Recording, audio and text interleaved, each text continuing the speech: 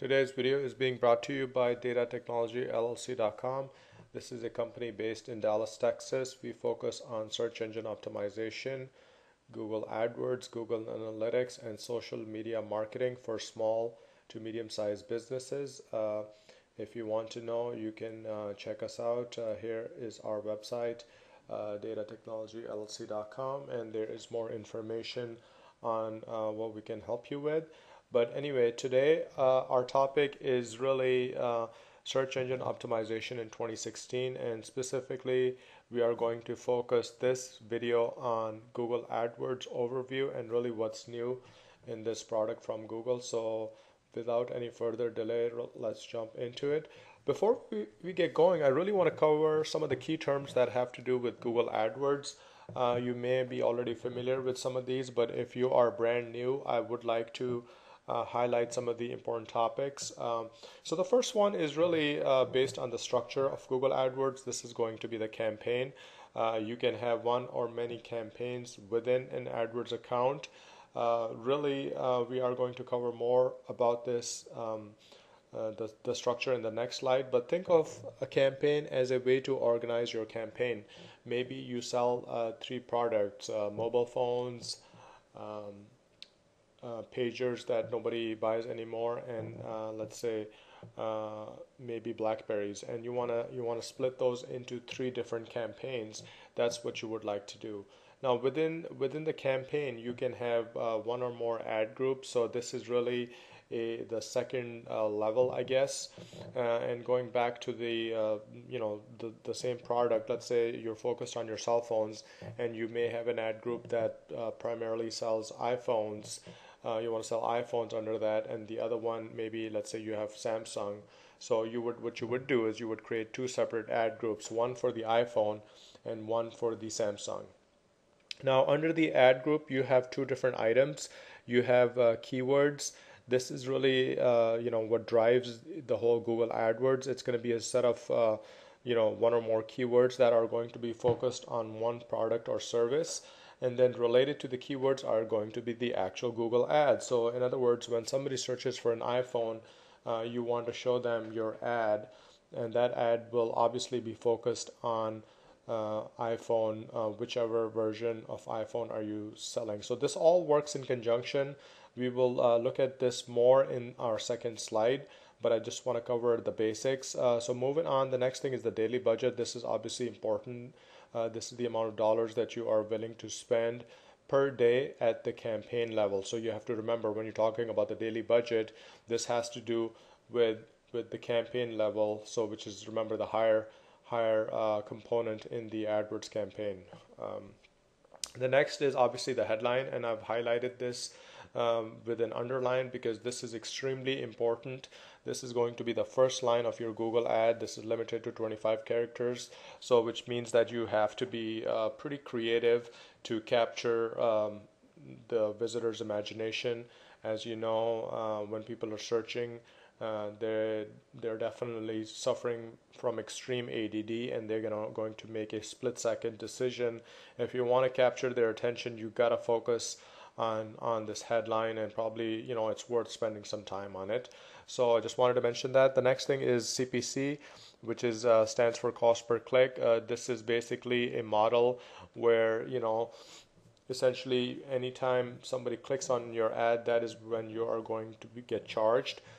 So again, this is the cost of when your ad is clicked. This is based on what's called PPC, which is called pay per click, which essentially is AdWords. PPC is one of the different and one of the many advertising models, but this is where Google AdWords is focused on, essentially, that they can show you the ads for free, but when somebody clicks on your ad, that's when you will get charged. The next thing is CTR, which is extremely important also. This is called the click-through rate. Essentially, for AdWords, it is going to be the number of clicks divided by the impressions, which are the views. So let's say your ads were shown 1,000 times, and you were clicked. Your ad was clicked 10 times, so your CTR would be 10 divided by 1,000, and if you do the percent on that, that is going to be 1%, which ironically is the average CTR for a Google AdWords campaign. If your Google AdWords is let's say 0.5%, that would be considered below average. And if you're doing something like 3%, then definitely that's great. And then that's when you're doing something way above average. Moving on, we have the landing page. This is the actual target URL that is reached when your ad is clicked on. And then finally, quality score, which is a key metric that determines your ad rank, which means that where does your ad lie when you do a Google search. So maybe I can show you this. So if I go to Google and I search for iPhone, let's say, and here are the my resolution. It's a little bit lower, but let me just go on to, let's search for iPhone price. I'm trying to find a page with lots of ads on them. Let's just try. Okay, I'm not getting the best. Let me just do an iPhone 6. Let me try something else. Let me try car insurance. I don't see a lot of ads for iPhone. But here you go. See your ads on the right side. So these are the ads, and their ranking, is affected by many things, including the quality score. So that is what I was talking about. Your quality score really is based on CTR, which we mentioned is the click-through rate, your actual ad, your keywords, and the relevance of these items to your landing page. Okay. So those are the terms. Next, I want to cover the really the basic AdWords structure. Like I mentioned here on the left side, I'm showing you that under a campaign, you're going to have one or many ad groups. Again, think of an ad group focused on a product or service, and under that, you're going to have the keywords, and whenever those keywords are searched, your relevant ads will pop up. So these two things work in conjunction.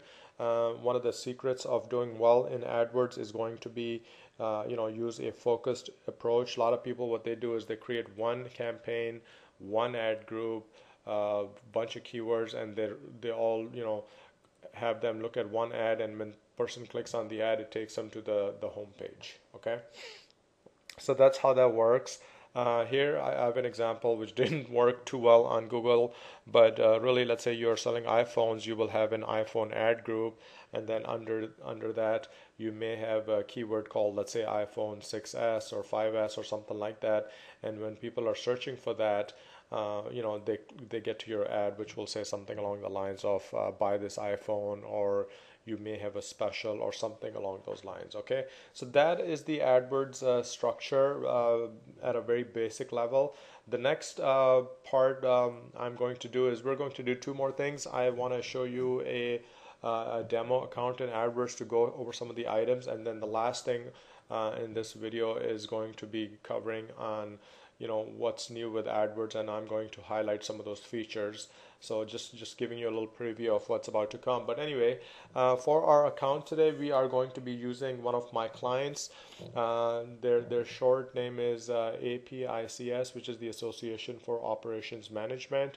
Here's their website, which we will take a look at in a minute. And right now I'm running 3 active campaigns on their website. We are using multiple ad groups and multiple keywords. So let's go ahead and check this out. Let's spend a little bit of time understanding on how the AdWords is laid out. So let me switch to the web.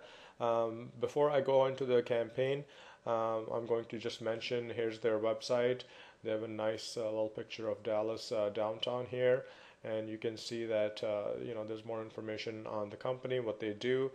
Primarily, they are a nonprofit that is focused on educating people about different areas, including supply chain management and some of these business topics that I unfortunately do not know a lot about. My background is in IT, but anyway, you are welcome to check it out. So in order to go to AdWords, I'm already logged in here, but in case you don't know, you're going to go to google.com/AdWords, and that should take you to this website. And once you click on sign in, it should take you to the account. You do have to sign up for this. This is not automatic. Just because you have a Gmail account does not mean you're going to have an AdWords account. So be be be aware of that. But here we go. Here I'm logged into the AdWords campaign. Everything is pretty much broken by tabs. So you'll notice that up here, we have the this is kind of like the home tab. Basically, it's an overview of their campaign, the campaign for the last 30 days. They've had 19,000 impressions, 183 clicks. The CTR is almost 1%, which I said is average. Here's their cost. So we're going to dig deeper into this, but I want you to understand that everything in AdWords is broken by the tabs. Now, once you're under campaign, this is where you're going to see majority of your information. So again, you can see that if I slide down here, I'm looking at the campaign information right now. I have 3 active campaigns, okay, and 2 inactive campaigns. So this CPM campaign, it's running with a budget of $50 a day. We're using the search network, and in the last, if you look at our data, we're looking at last 30 days. We have had 144 clicks, 11,000 impressions, and here's the CTR. So you can clearly see that this campaign is doing a lot better than these the next 2 campaigns. You can see it's 1.2% compared to the other one, and so on and so forth. So that is the campaign level. The next what we can maybe do is we can focus on this particular campaign. So if I click here, it is going to take